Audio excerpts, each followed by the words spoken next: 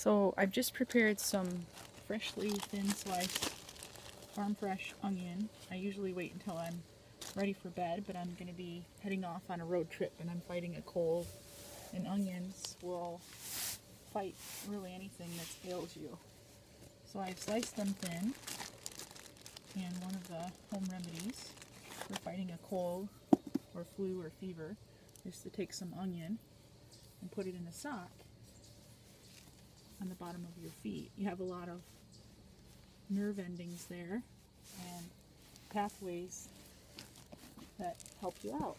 An onion helps ward off infections, and it's just great for colds as well.